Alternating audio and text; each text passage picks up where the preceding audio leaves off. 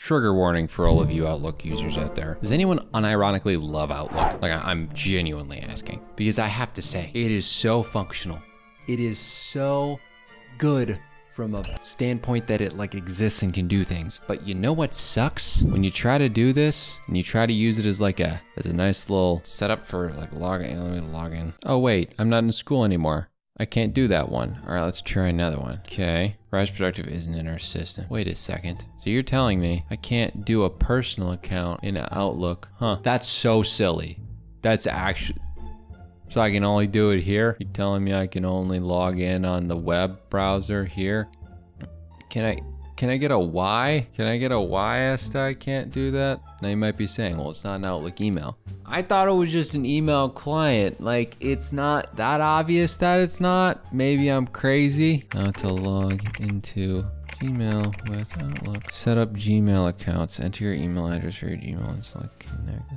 In Outlook, select file and add account. Okay. Oh wait, you have to be logged in to just in the first place. You see the problem with this scenario? You have to be in one first to be able to. Am I crazy or does this make no sense? Then the other way around, like with Gmail, I can go here. I can add an account. Wait.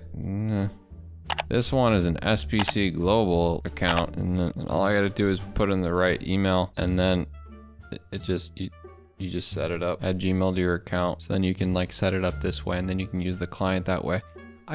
Maybe I'm crazy, maybe this is stupid, maybe I'm stupid, I just kind of have an issue with Outlook in that sense that like, I need it to be, like, why can't I do that? This is probably one of the dumber videos I've ever made, but I just wanted to point that out. And I'm gonna talk about some objective things. I can't even make an example without like a Microsoft account. Like I can't make a tutorial video showing you. You see the issue? I wanna show you stuff, but like Outlook looks like garbage, functionally good. Gmail looks not like garbage, functionally still good. Gmail technically has no app, but like you can do this thing where you just save as a shortcut. So in anything in a Chromium-based browser, you can go to the top right. So that means Google Chrome or Brave or something that's a Chromium-based browser. You go to the top right, more tools, create shortcut, open as window. And then you press create and it creates a shortcut that connects to the bottom here. And it looks like an app. So it's fine. I do this on Mac too and it works great. But why the heck does Outlook just like in general look bad regardless? Why does it have like no integrations even though it's owned by a multi-billion-dollar company? And why would you use the Microsoft suite in general unless you're dealing with compliance? I don't know. I could be completely wrong about this entire video.